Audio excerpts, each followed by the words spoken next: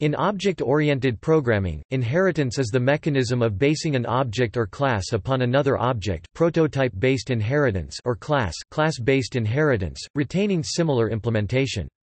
In most class-based object-oriented languages, an object created through inheritance, a child object, acquires all the properties and behaviors of the parent object except constructors, destructor, overloaded operators and friend functions of the base class. Inheritance allows programmers to create classes that are built upon existing classes, to specify a new implementation while maintaining the same behaviors, realizing an interface, to reuse code and to independently extend original software via public classes and interfaces. The relationships of objects or classes through inheritance give rise to a directed graph. Inheritance was invented in 1969 for Simula. An inherited class is called a subclass of its parent class or superclass. The term, inheritance, is loosely used for both class-based and prototype-based programming, but in narrow use the term is reserved for class-based programming. One class inherits from another, with the corresponding technique in prototype-based programming being instead called delegation. One object delegates to another. Inheritance should not be confused with subtyping. In some languages inheritance and subtyping agree, whereas in others they differ. In general, subtyping establishes and is a relationship, whereas inheritance only reuses implementation and establishes a syntactic relationship, not necessarily a semantic relationship. Inheritance does not ensure behavioral subtyping. To distinguish these concepts, subtyping is also known as interface inheritance, whereas inheritance as defined here is known as implementation inheritance or code inheritance. Still, inheritance is a commonly used mechanism for establishing subtype relationships. Inheritance is contrasted with object composition, where one object contains another object or objects of one class contain objects of another class. See composition over inheritance. Composition implements a has-a relationship, in contrast to the as-a relationship of subtyping.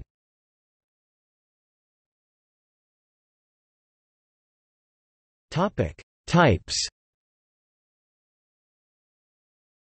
There are various types of inheritance, based on paradigm and specific language. Single inheritance, where subclasses inherit the features of one superclass. A class acquires the properties of another class.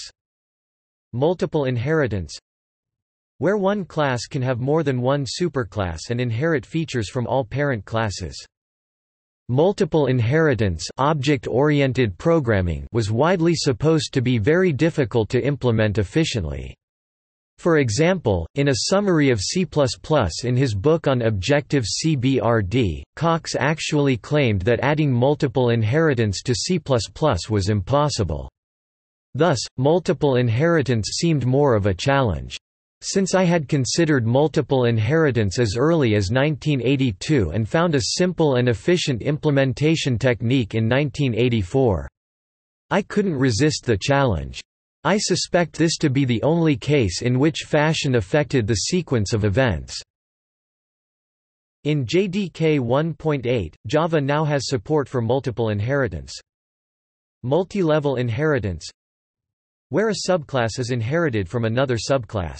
It is not uncommon that a class is derived from another derived class as shown in the figure. Multi-level inheritance.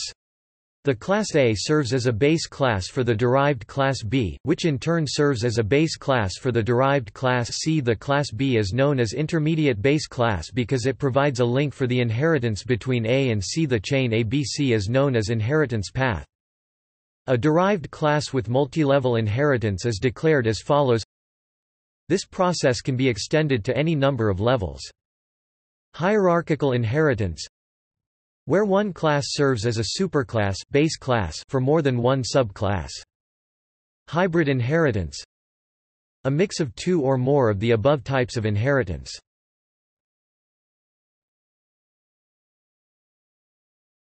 Subclasses and superclasses. A subclass, derived class, heir class, or child class is a modular, derivative class that inherits one or more language entities from one or more other classes called superclass, base classes, or parent classes.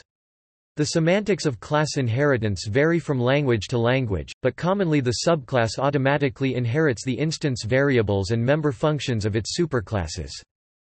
The general form of defining a derived class is the colon indicates that the derived class name is derived from the base class name. The visibility mode is optional and, if present, may be either private or public. The default visibility mode is private. Visibility mode specifies whether the features of the base class are privately derived or publicly derived. Some languages support the inheritance of other constructs also. For example, in Eiffel, contracts that define the specification of a class are also inherited by heirs. The superclass establishes a common interface and foundational functionality, which specialized subclasses can inherit, modify, and supplement.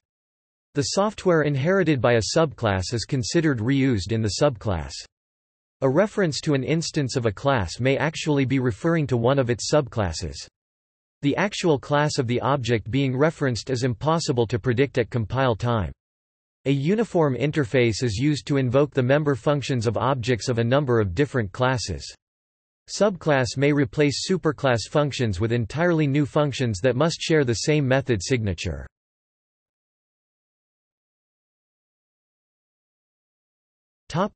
Uninheritable classes. In some languages a class may be declared as uninheritable by adding certain class modifiers to the class declaration. Examples include the final keyword in Java and C++ 11 onwards or the sealed keyword in C#. Such modifiers are added to the class declaration before the class keyword and the class identifier declaration. Such sealed classes restrict reusability, particularly when developers only have access to precompiled binaries and not source code. The sealed class has no subclasses, so it can be easily deduced at compile time that references or pointers to objects of that class are actually referencing instances of that class and not instances of subclasses, they don't exist, or instances of superclasses. Upcasting a reference type violates the type system, subtype polymorphism. Because the exact type of the object being referenced is known before execution, early binding or static dispatch can be used instead of late binding, also called dynamic dispatch or dynamic binding, which requires one or more virtual method table lookups depending on whether multiple inheritance or only single inheritance are supported in the programming language that is being used.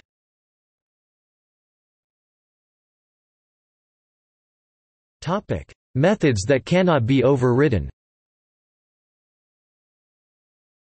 Just as classes may be sealed, finalized method declarations may contain method modifiers that prevent the method from being overridden, i.e. replaced with a new function with the same name and type signature in a subclass. A private method is unoverridable simply because it is not accessible by classes other than the class it is a member function of. This is not true for C++, though. A final method in Java, a sealed method in C# or a frozen feature in Eiffel cannot be overridden.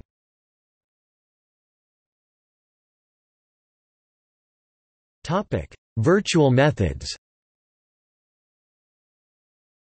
If the superclass method is a virtual method, then invocations of the superclass method will be dynamically dispatched.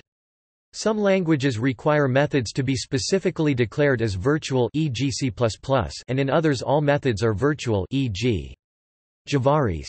An invocation of a non-virtual method will always be statically dispatched, i.e. the address of the function call is determined at compile time.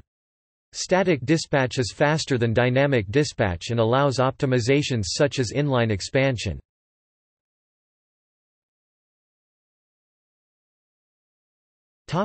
Visibility of inherited members.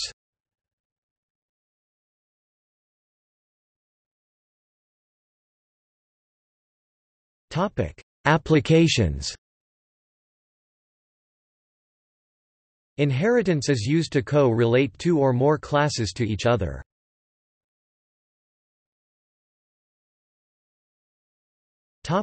Overriding. Many object-oriented programming languages permit a class or object to replace the implementation of an aspect, typically a behavior, that it has inherited. This process is usually called overriding. Overriding introduces a complication: which version of the behavior does an instance of the inherited class use? The one that is part of its own class, or the one from the parent base class? The answer varies between programming languages, and some languages provide the ability to indicate that a particular behavior is not to be overridden and should behave as defined by the base class. For instance, in C#, the base method or property can only be overridden in a subclass if it is marked with the virtual, abstract, or override modifier. An alternative to overriding is hiding the inherited code.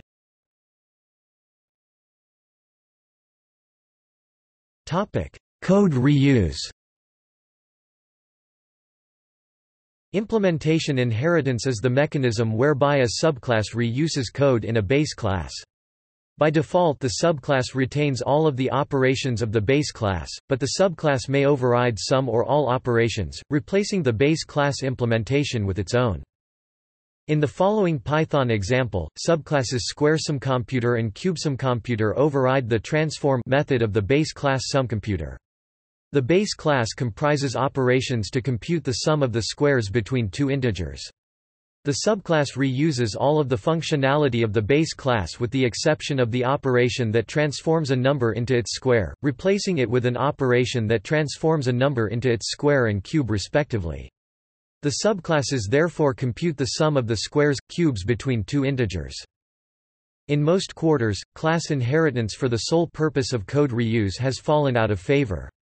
The primary concern is that implementation inheritance does not provide any assurance of polymorphic substitutability. An instance of the reusing class cannot necessarily be substituted for an instance of the inherited class. An alternative technique, explicit delegation, requires more programming effort, but avoids the substitutability issue. In C++, private inheritance can be used as a form of implementation inheritance without substitutability. Whereas public inheritance represents an is-a relationship and delegation represents a has-a relationship, private and protected inheritance can be thought of as an is implemented in terms of relationship. Another frequent use of inheritance is to guarantee that classes maintain a certain common interface, that is, they implement the same methods. The parent class can be a combination of implemented operations and operations that are to be implemented in the child classes. Often, there is no interface change between the supertype and subtype. The child implements the behavior described instead of its parent class.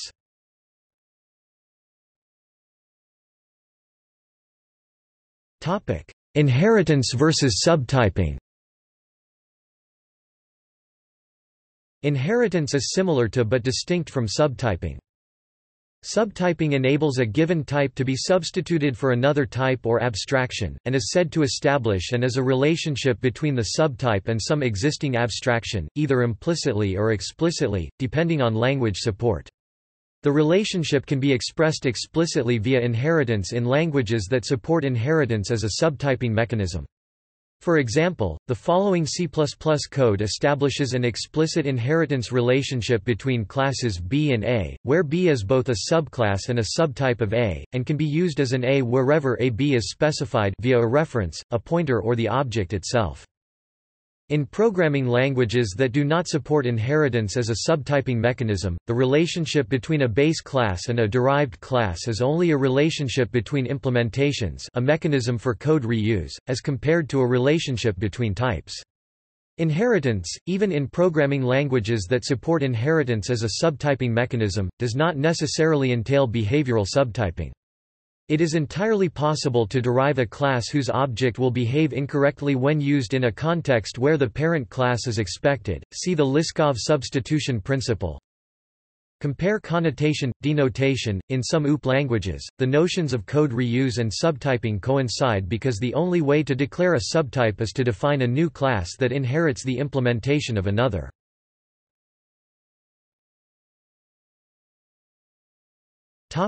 Design constraints. Using inheritance extensively in designing a program imposes certain constraints. For example, consider a class person that contains a person's name, date of birth, address and phone number. We can define a subclass of person called student that contains the person's grade point average and classes taken, and another subclass of person called employee that contains the person's job title, employer, and salary. In defining this inheritance hierarchy, we have already defined certain restrictions, not all of which are desirable.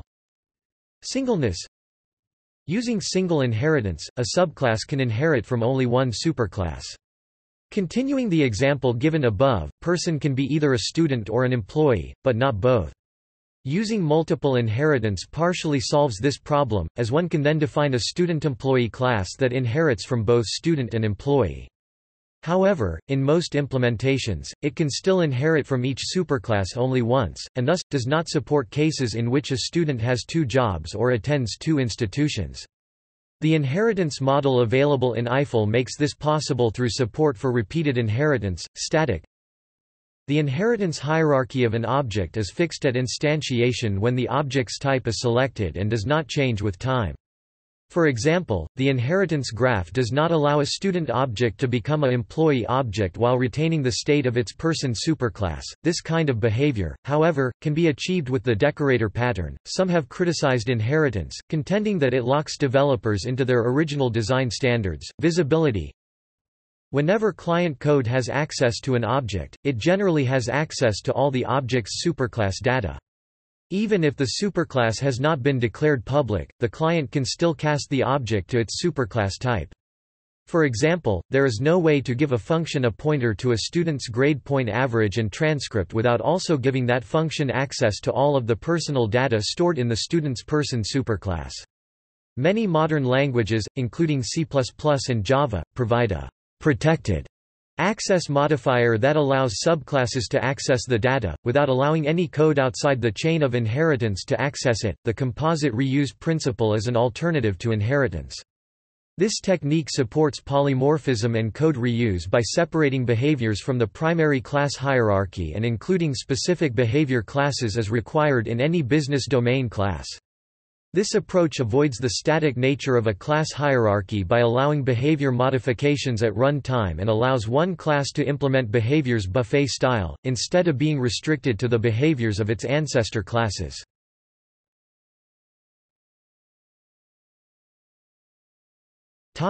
Issues and alternatives.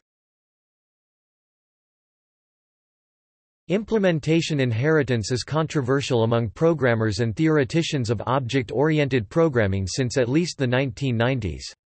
Among them are the authors of design patterns, who advocate interface inheritance instead, and favor composition over inheritance.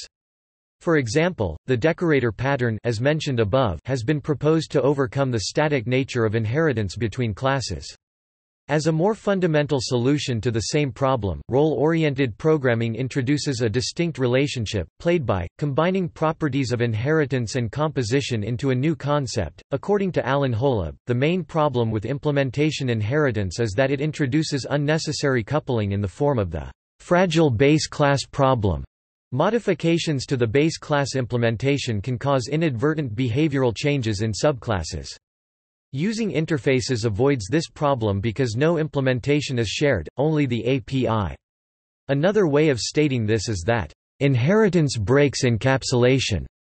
The problem surfaces clearly in open object-oriented systems such as frameworks, where client code is expected to inherit from system-supplied classes and then substituted for the system's classes in its algorithms. Reportedly, Java inventor James Gosling has spoken against implementation inheritance, stating that he would not include it if he were to redesign Java. Language designs that decouple inheritance from subtyping interface inheritance appeared as early as 1990. A modern example of this is the Go programming language.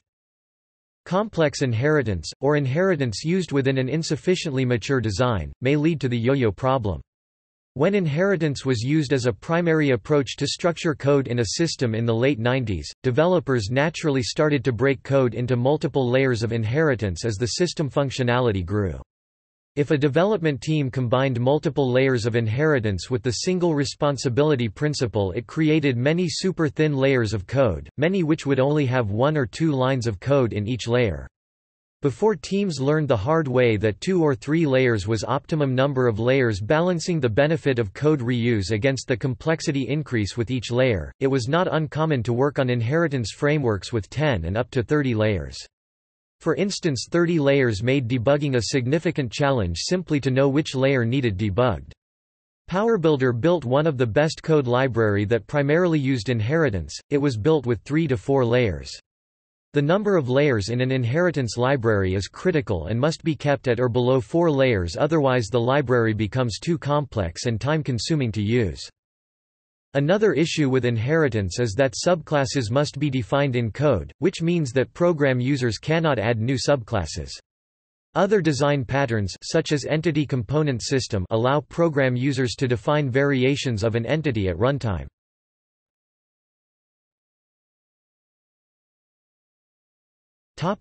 See also: archetype pattern, circle ellipse problem, defeasible reasoning, interface computing, method overriding, mixin, polymorphism computer science, protocol, role-oriented programming, the Third Manifesto, trait computer programming, virtual inheritance. Notes